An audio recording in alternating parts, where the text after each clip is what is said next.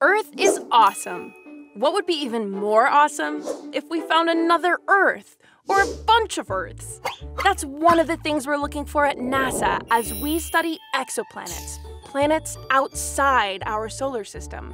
But maybe searching for a planet similar to our own where conditions might have led to an entirely unique origin of life, finally telling us that we're not alone in the universe? Maybe that's not your thing. That's cool. Maybe you're more interested in just how weird exoplanets can be. We think there are entire worlds covered by deep oceans, water worlds. Not weird enough for you? Okay, how about planets covered entirely in oceans of lava? There are egg-shaped planets, worlds that orbit so close to their stars that they're pulled by gravity into a lopsided shape. And there are planets where conditions might be just right for it to rain things like glass or even rubies and sapphires. There are planets that orbit pairs and even groups of stars. Imagine having 3 or 4 suns in the sky.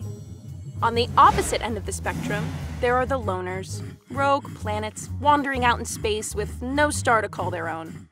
There are even planets that orbit dead stars, stars that exploded long ago and left behind a rapidly spinning core called a pulsar. Some of these pulsar planets could be among the oldest in our galaxy, pushing 13 billion years. Such planets would have witnessed most of the history of the universe. Sadly, nearly all of it without tacos. Now, we think, though we haven't found one yet, that there probably are exoplanets pretty similar to Earth out there. But in the meantime, there are absolutely tons of weird, wondrous worlds in our galaxy.